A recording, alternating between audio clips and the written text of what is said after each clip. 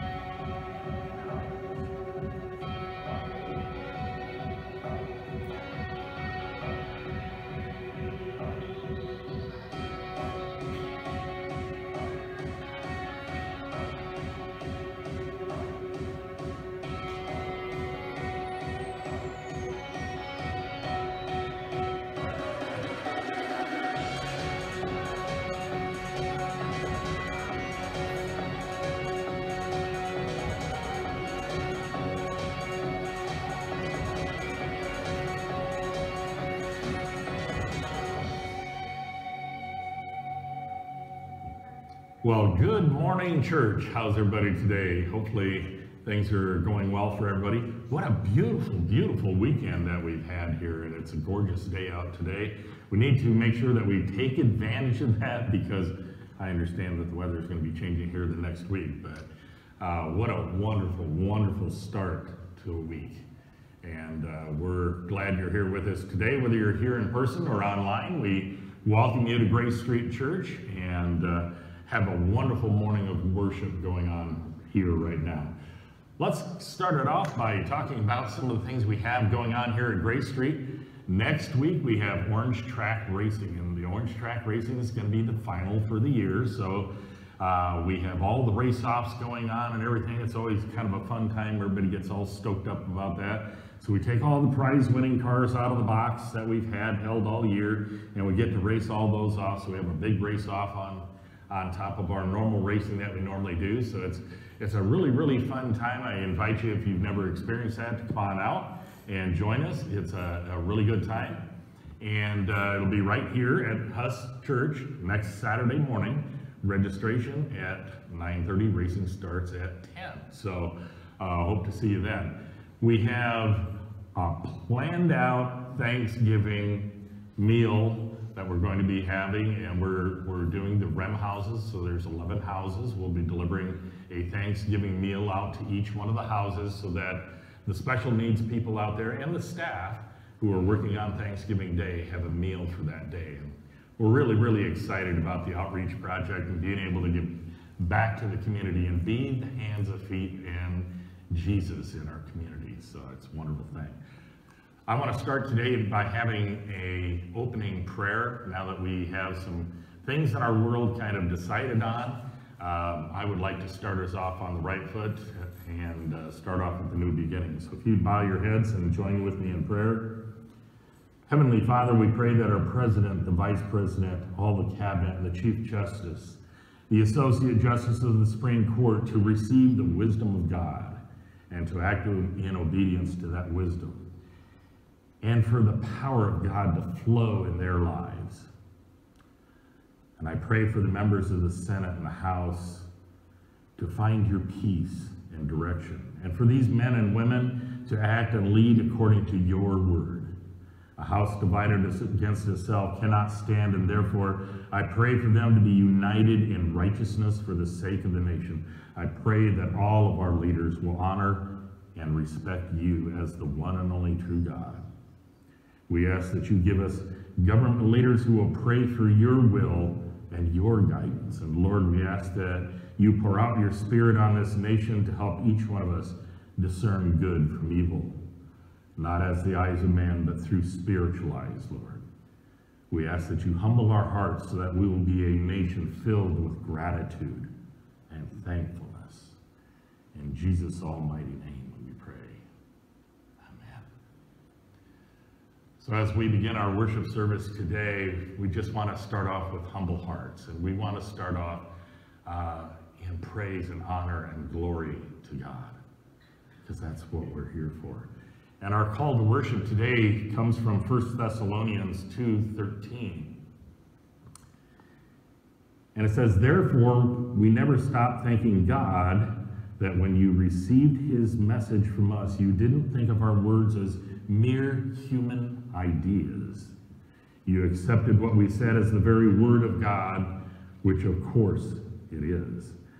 And this word continues to work in you who believe." And Paul, when we think about what was going on here, Paul established this church of Thessalonica during his second missionary trip to that area, and that was about 51 years after Jesus' death.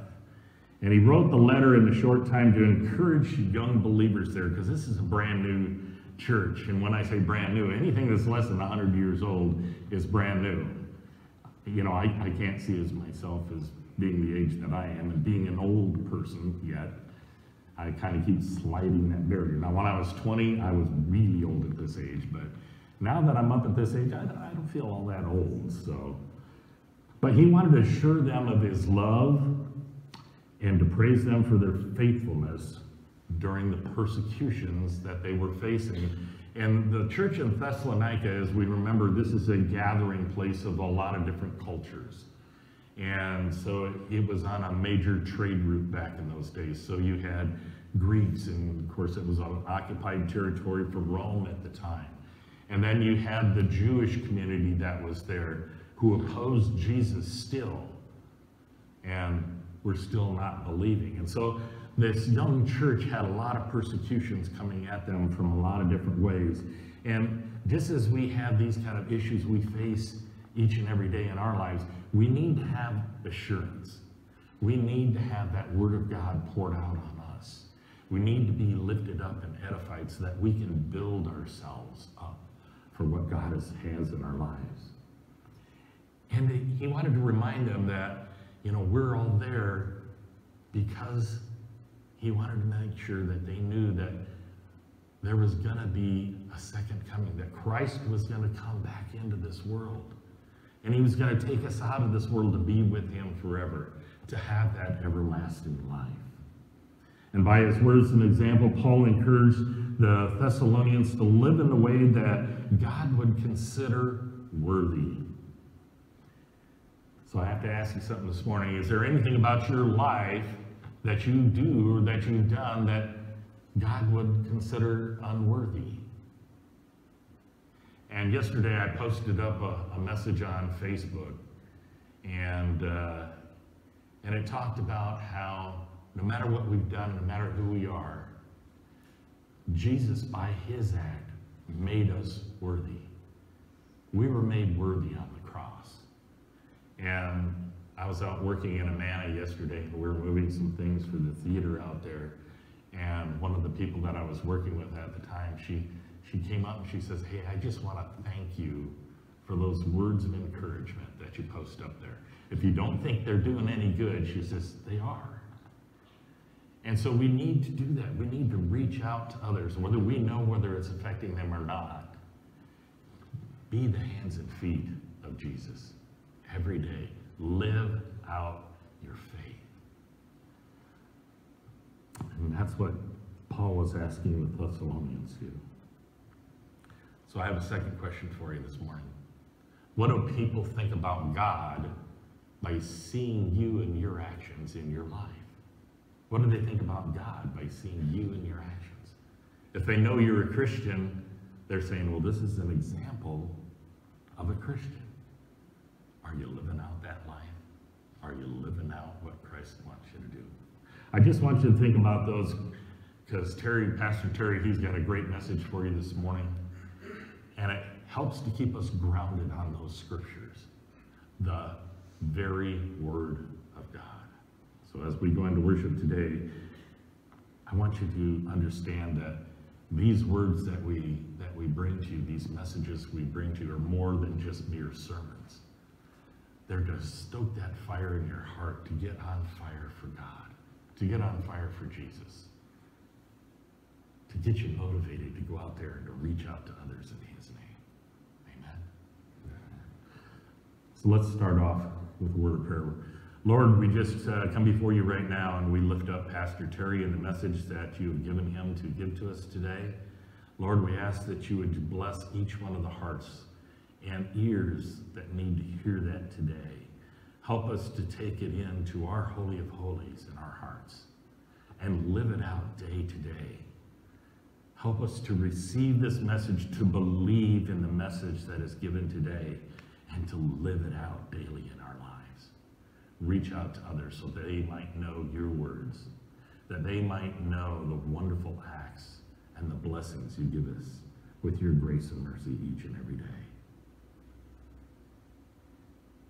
Lord, we just ask that you would use us as your hands and feet as we go through the week ahead, so that we can live out your word. Amen. Thank you.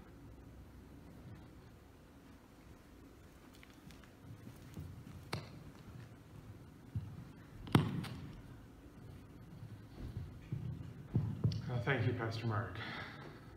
So good to see all of you today, those of you that are here in person on campus, and those of you that have joined us online this morning. As Pastor Mark said, it is a beautiful day outside. Got maybe one more of these before it gets a little colder and the rain comes in. But we can just relish in God's creation today. And no matter what is happening in the world, God is in control. And we have that hope. This morning, we're going to talk a little bit more about that hope. And as Mark started off last week, he started off our series on the Solas, teaching us about sola gratia, or grace alone. And this week we're going to continue with sola Scriptura, or Scripture alone. And it's very important to understand this. And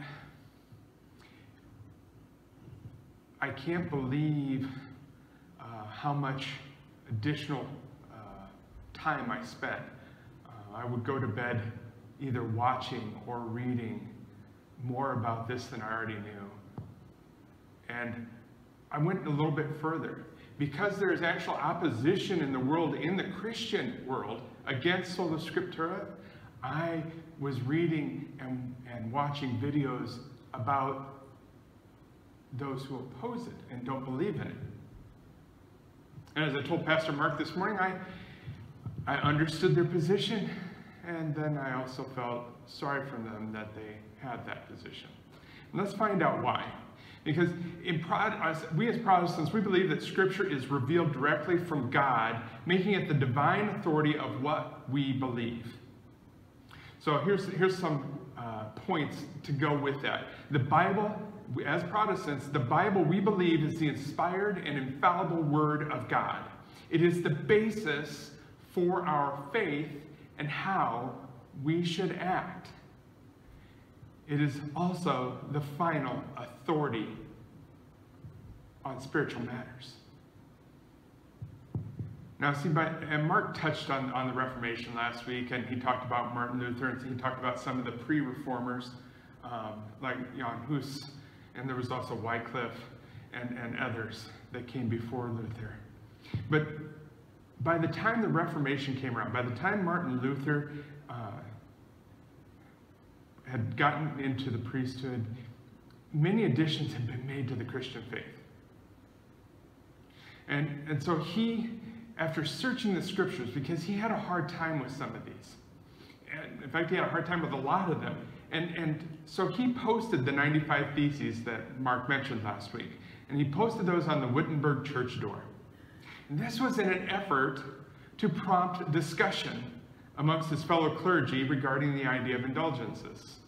You see, he didn't have Twitter or Facebook or any other social media to throw that out there to the world.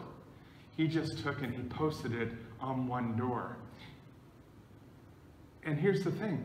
The Catholic Church had been teaching that there was a treasury of merit in heaven. And this is getting to what these indulgences were about. And in other words, they believed people who had lived really good lives had leftover merit. Let that sink in for a minute. They had leftover merit.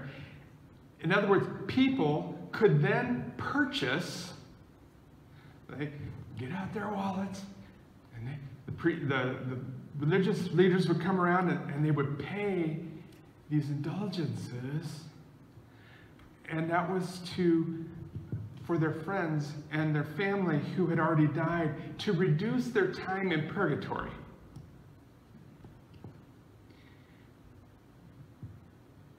Now they're preying on people's feelings. All of you have lost someone, and you know how devastating that can be. And how when you're caught in that moment, you might agree to just about anything. Well, people were desperate. So of course they would do whatever they could to pay these indulgences so that they could lessen their friends and family's time in purgatory. Now we know from Scripture that we're not justified by good works. Merits, that doesn't exist. It's by grace alone, like Pastor Mark talked about last week. So if you haven't heard that sermon, once we're done today, go online, go out to our Facebook page and listen to that message. Because it is only by grace alone. These good works, these merits, they don't exist. And here's the thing, his students took those 95 theses and they translated them from Latin to German. And soon they were everywhere in Germany. This is what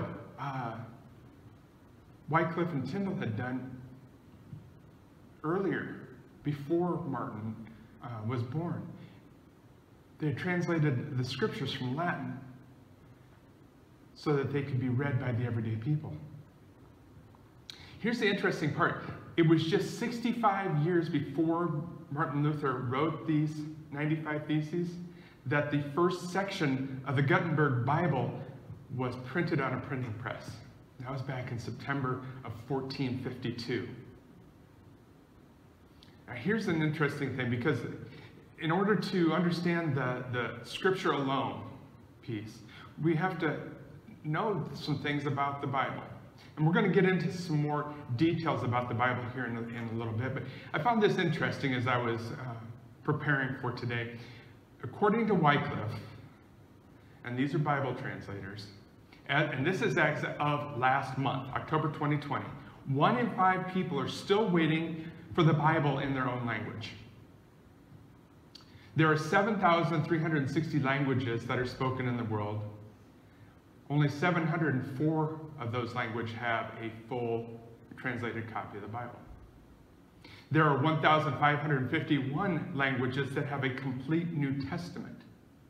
And there are an additional 1,160 languages that have some portions of the Bible.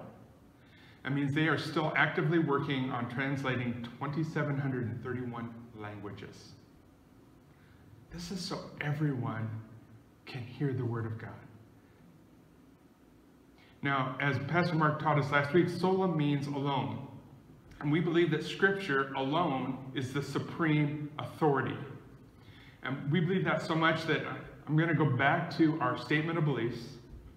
And you can go out to our website and you can see this in the Who We Are section. Just click on the drop down, take you right to the statement of beliefs. It's the very first one. But here's what the statement of beliefs begins with. This is the statement we begin with. It says, Grace Street recognizes that it cannot and does not desire to bind the conscience of individuals in areas where Scripture is silent.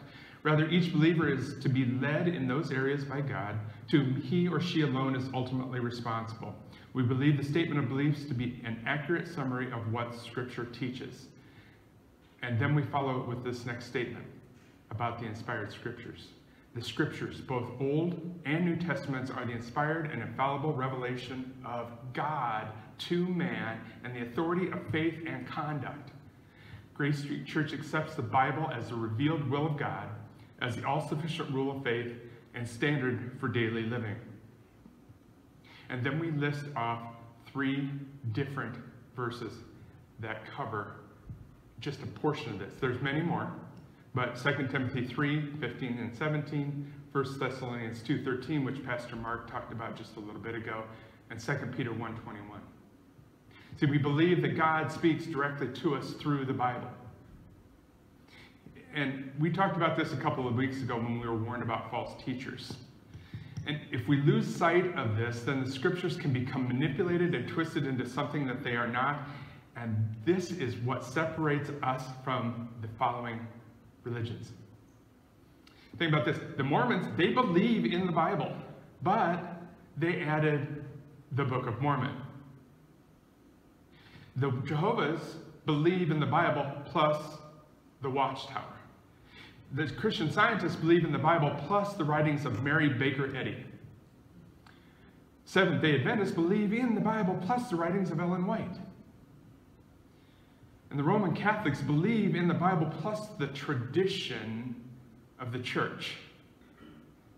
Now these are problematic, whether they're the extra writings or the traditions. And here's why. Deuteronomy 4:2 says this, "Do not add to or subtract from these commands I am giving you. Just obey the commands of the Lord your God that I am giving you." And then again in 12:32 of Deuteronomy, Moses writes, "So be careful to obey all the commands I give you. You must not add anything to them or subtract anything from them." And as we've talked about, the Old Testament and New Testament, the entire Bible is woven together. So let's jump to the end of the book, Revelation 22:18 and 19. "And I solemnly declare to everyone who hears the words of prophecy written in this book, if anyone adds anything to what is written here, God will add to that person the plagues described in this book. And if anyone removes any of the words from the book of prophecy, God will remove that person's share in the tree of life and in the holy city that are described in this book." We are warned in Scripture not to add anything to it. And as far as traditions are concerned, of the 12 times that the word tradition or traditions is used in the New Testament, only one of them is used in a positive light. This is what it says in 1 Corinthians 11:2, and this is the NIV version. It says, "I praise you for remembering me in everything and for holding to the traditions just as I passed them on to you." Now, when Paul is talking about the traditions to the Corinthians here, he's basically, it's the substance of his instruction and his teaching. The other 11 times, well, they're in a negative light. They are basically counterproductive to the Word of God. So traditions can take us down a dangerous path. They can keep us uneven. So when I think about that, I think about the tripod that's standing right there. Now we're showing this online. It'll be posted on our Facebook and eventually make it to our YouTube page. But what if one of those legs was shorter than the other? Or two of those legs were shorter than the other? Then you're going to get this kind of view. It's going to be tilted. It's going to be skewed. It's not going to be what we need to see. So, traditions are things that are man-made, not God. And if it's just like when Mark and I talk about Scripture, read around what we're talking about. Take and don't just take what we say at face value. Go into the Word and study it for yourself. And when man gets a hold of things, things become skewed. They take and they cherry pick Scripture. They make it say what they want it to say. So to determine if Scripture alone is sufficient, we have to answer the following question. Is the Bible true? As if it's not true, Sola Scriptura or Scripture alone means nothing. So here's where we're going to go. And we're going to be in 2 Timothy 3:15 through 17, as we mentioned from our statement of beliefs here in a moment. But let's go back to verse 10, where Paul warns Timothy. He warns of false teachers, saying, "Evil people and impostors will flourish. They will deceive others, and they will themselves be deceived." They will start to believe their own rhetoric.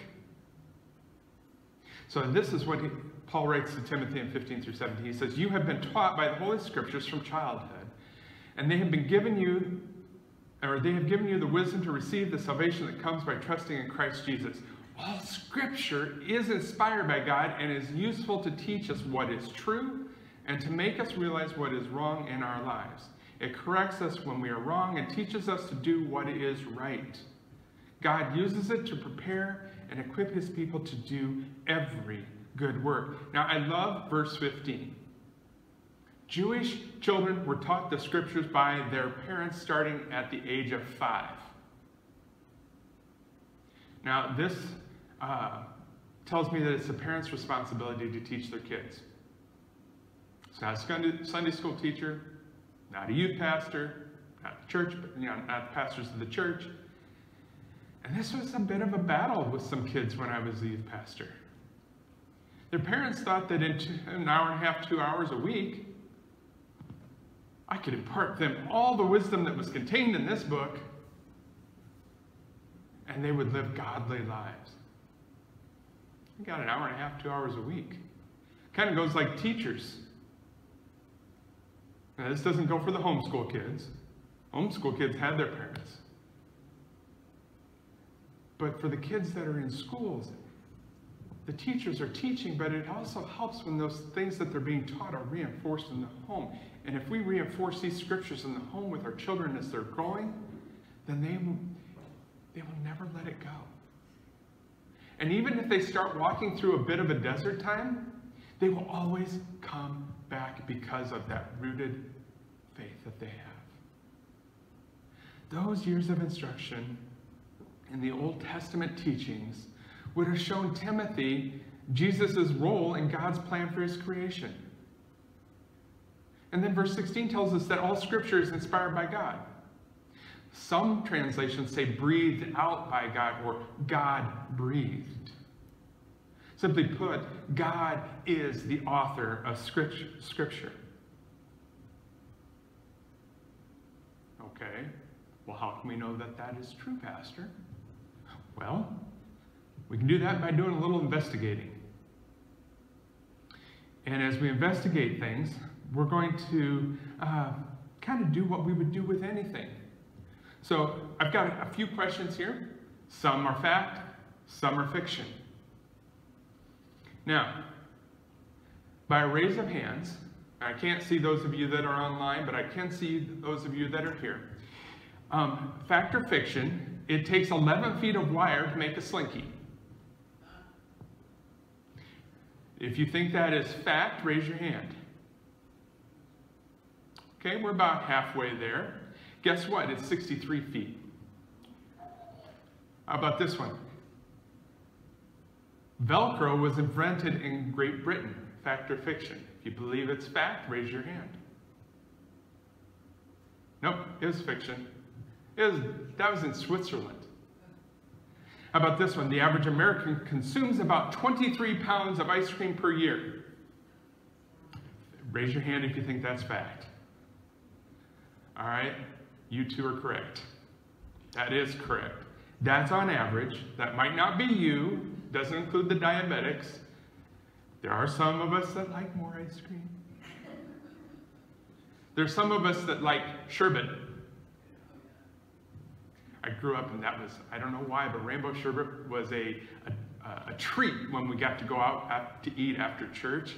And so even to this day, that's one of those things that's like, oh, good. It's like most people think the smell of diesel, like coming from a bus or something, is disgusting. I like it. And that's because I have one memory of smelling diesel for the very first time, and that was riding in a cab in Des Moines, going to the Barnum and Bailey circus with my grandfather. The windows were down, the buses were all around us, and it was a happy time. So that disgusting, awful smell, it is. How about this last one? The first record ever featured a recital of Mary Had a Little Lamb. If you think that's fact, raise your hand. You would be correct. That was the first record that was ever made. So we have to, in order to find out whether these are true or not, guess what we have to do? We have to research. Now, some of you will go down to the library. Some of you might even have encyclopedias at home, and the rest of us probably just go to Google. But we can't believe everything we see online. I don't care what the State Farm commercial says.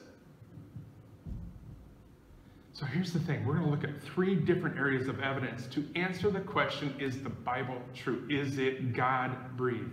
And so those 3 things are, we're going to talk about fulfilled prophecy, we're going to talk about the archaeological support, and we're going to talk about the historical evidence. And so we're going to kick off with fulfilled prophecy. Now, we've all heard and we have all seen people and things that predict the future. They all prove to be vague, they all prove to be unreliable, and pretty much they all prove to be wrong. You can't go to the store, go to the toy aisle, pick up a magic 8-ball, ask it a question, and get an answer.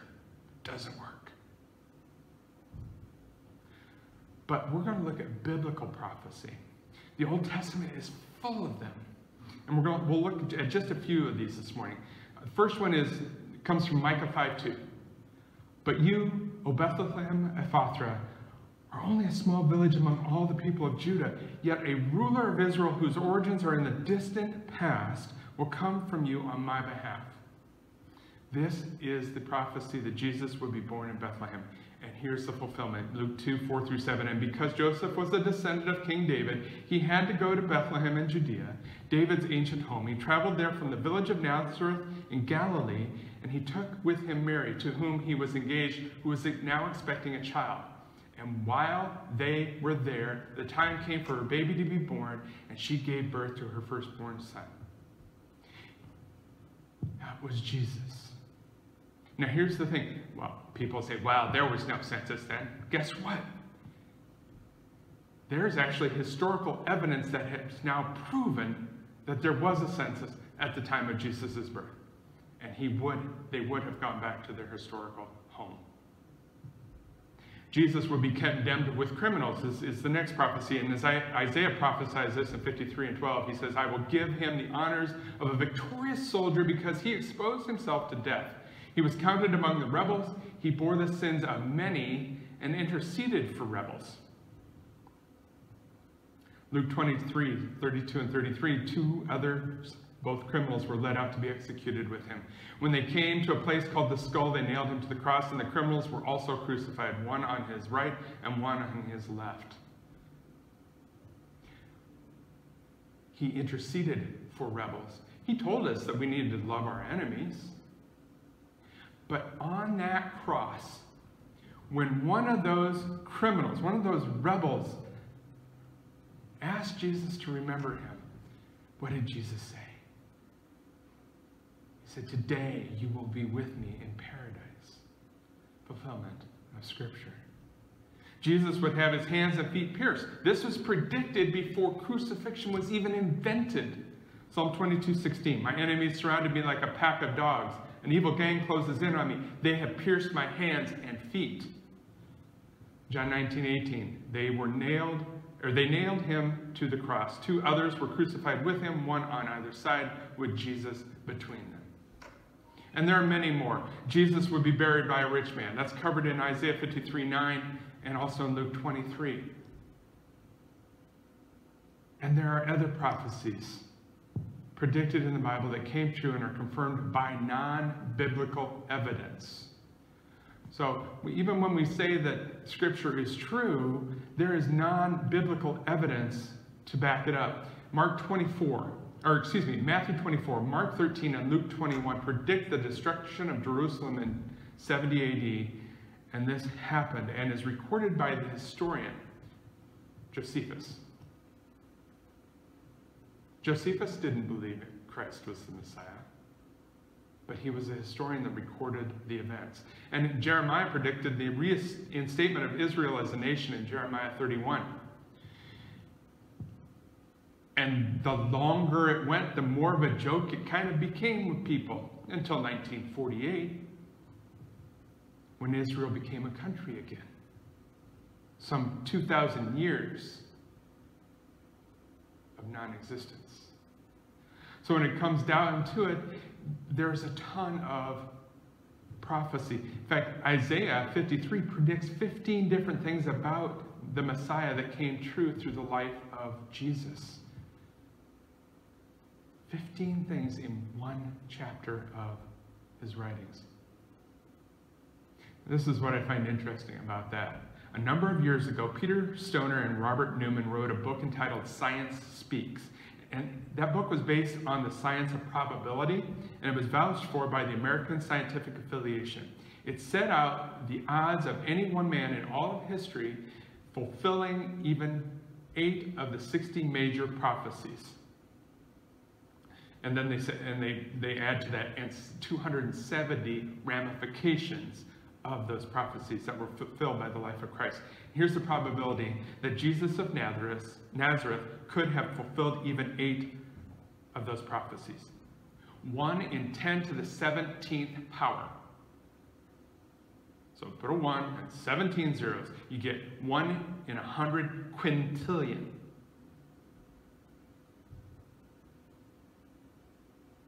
Only God could make that happen. So, still not convinced that the Bible is true? Let's look at a little bit of archaeological support for it. The Bible says that Jericho was in a certain place, and archaeology verifies that. The fact does not prove everything in the Bible is true. In fact, archaeology doesn't prove spiritual truths. What it does is it validates the words in this book. The more that we find true in this book, the more we can believe its validity. Archaeology has never proven this book to be false. Now, there are some things that are in it that archaeology has not yet supported, but it's never proven it false. Here's a couple. John, the author of the Gospel of John, 1-3 John, and Revelation mentions in his Gospel that near the pool of Bethsaida, there are 5 porches. And for years, archaeologists believed he was wrong, that no such place existed. But recently, about 40 feet underground, they excavated 5 porches. Now, the most ancient textual evidence we have of the Bible is a portion of the Gospel of John. And it's on an ancient paper called papyrus that is dated to 200 AD. No other ancient document enjoys such a compelling manuscript evidence. Now, there is a papyrus containing the Gospel of Mark that is over 100 years older, and they're still trying to validate that. They're still arguing on its validity. But can you imagine? Less than 100 years from Christ's birth, less than 80 years from his death. And then we have the historical evidence. When it comes to the Bible, there's a lot of historical evidence, and this evidence comes from all kinds of different sources. And I've always found it interesting that other writers have such small portions of writing, yet they're believed without any problems. Think Aristotle, Herodotus. When I think of Herodotus, we have all of 8 copies of his writings, and we have 5 of Aristotle's, for a total of 13 copies. Anybody want to guess how many copies we have of the New Testament? 24,000 copies. Now this is going to make it even a little more understandable as to why this is so believable. Herodotus, he wrote between 480 and 425 BC, and the earliest known copy of his works is 900 AD, some 1,300 years after. And the same goes with Aristotle, 384 to 332 BC, and the earliest known copy of his work is from 1100 AD. That's a span of nearly 1,400 years.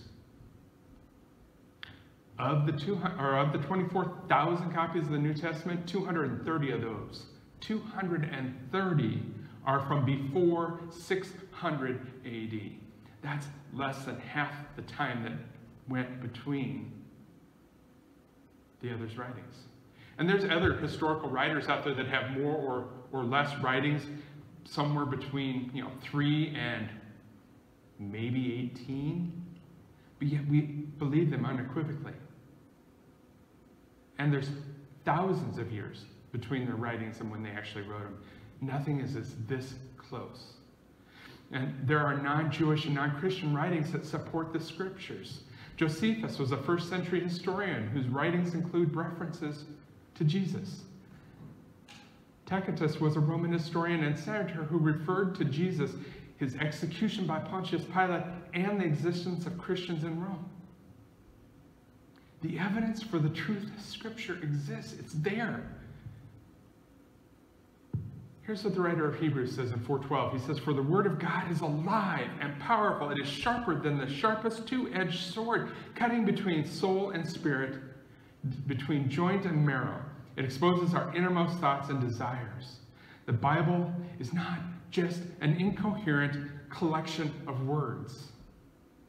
The Bible is God's word. It never changes. What about all the translations?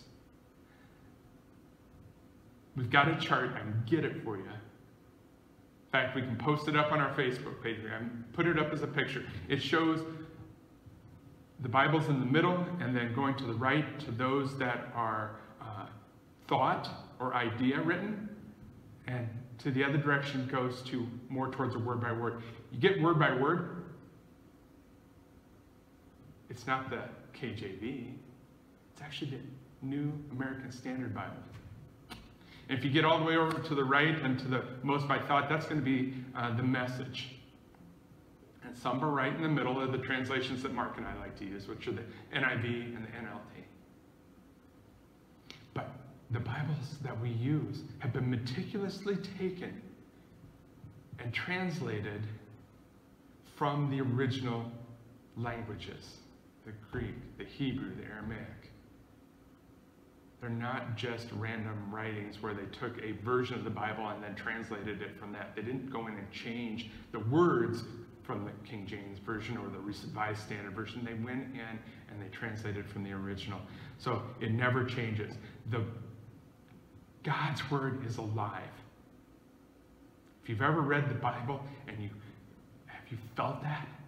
I have. You can feel that it's alive, and it is powerful. It's life-changing. It's life-sustaining. It's eternal and timeless. The truths that are written in here, yeah, they didn't have the things that we have now, but they were going through all the same things that we are now.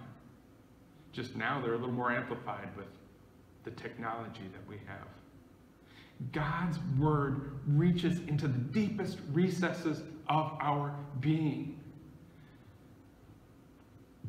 If you take nothing else away from this, take away that you need to take time to read it. You need to take time to study it. You need to take time to listen to it, meditate on it, and pray over it.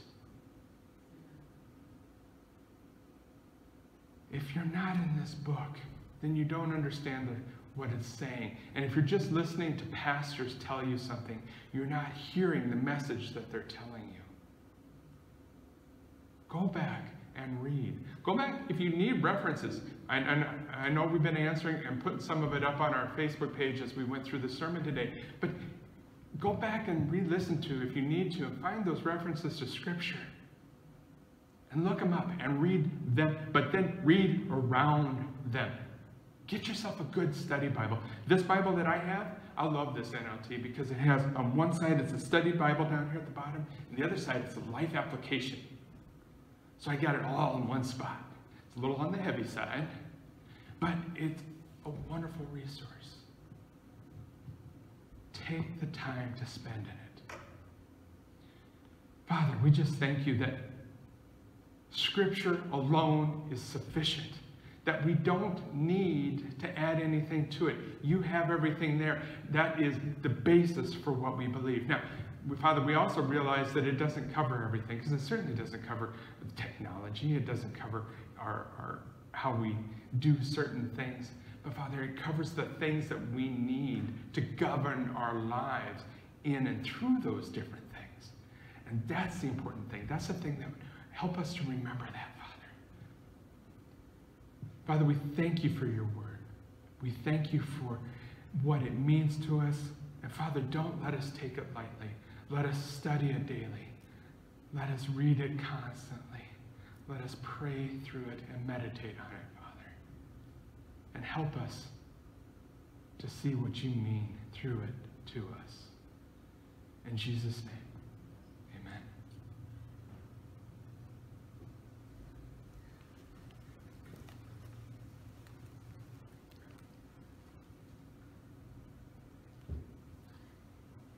Thank you for that wonderful message this morning, Pastor Terry. God's divine word that comes to us through the scriptures can help us to lead our lives, can get us the answers we need when we're searching. And it always points us to the correct things. That's one of the things I really like about the scriptures and what they tell us. So as we go forward today and we take a look at this time that we come to for communion, I want you to think of the scriptures and what it tells us that Jesus went through on the cross for us, and even before, all of the suffering that he endured for us. And we're called by the act of communion to remember those things, to remember that sacrifice where God gave his only Son through grace, out of love for us. And so as we're called to this time today, I want you to understand that as we go through this, it's more than just taking a wafer and a drink of juice, but it signifies our belief in the sacrifice that was made by Jesus for us, and that God gave us this way to reconcile ourselves and our sinful nature back to him. Those things that separated us from God are now gone through Christ alone. We'll talk about some of that next week. So on the night that he was given up, Christ took bread and he blessed it and he broke it and he said, "Take and eat, all of you. This is my body, which is broken for you." And likewise, later in the meal, he took the cup, and after he filled it, he blessed it, and he said, "Take and drink. This cup is my blood, the new covenant shed for you and for many for the forgiveness of sins. And each time that you eat of this bread and drink of this cup, do it in remembrance of me."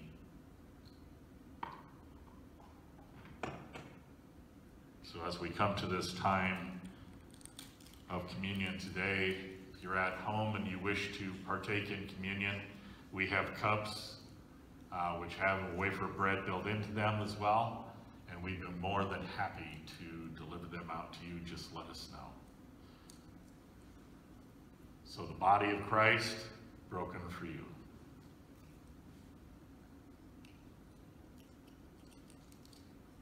The blood of Christ shed for you. Amen.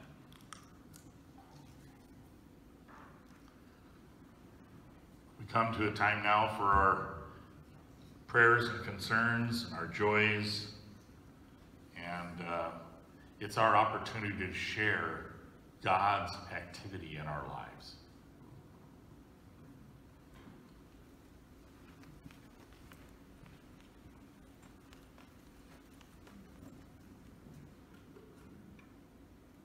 Well, good morning. I'm here to share that with you this morning. So does anybody have any God sightings or anything they'd like to share with me this morning? Okay.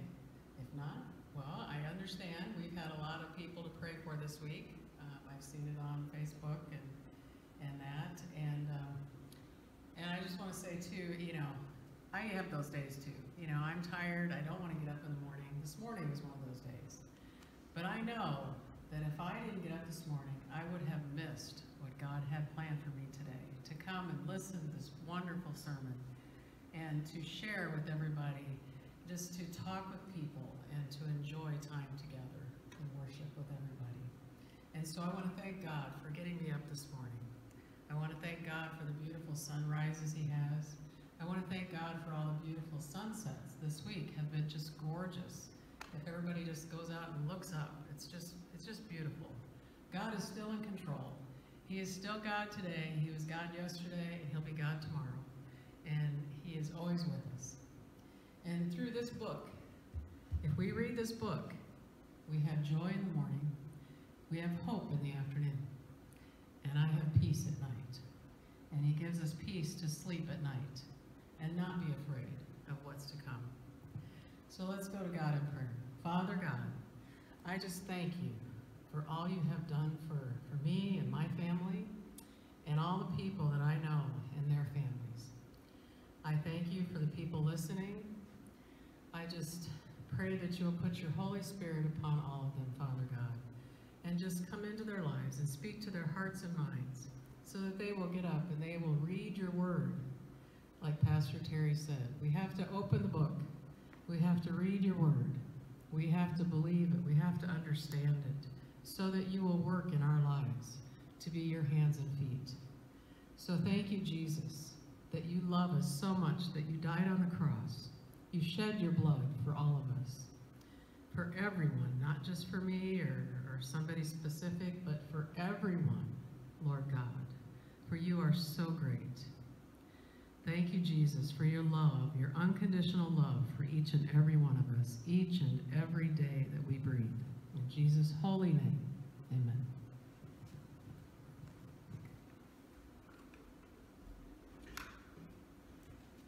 As we prepare to end this portion of our service, I've been reminded by Martha and listening to Denise this morning that we are a church on the move. And that brings, this song is not in our rotation this morning. God is on the move.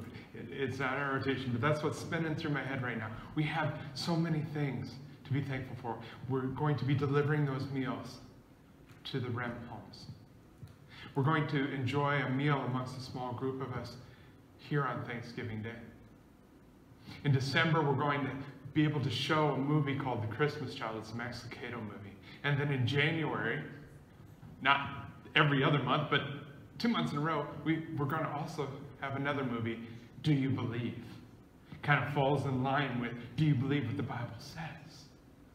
And it goes along with all the solas that we're going to be talking about. And so I'm excited for this church. And I'm excited for the people that are here. I'm excited for the people that are online with us. God's word doesn't change. So our benediction and our closing out of this time of our service comes from Hebrews 13, 20 and 21.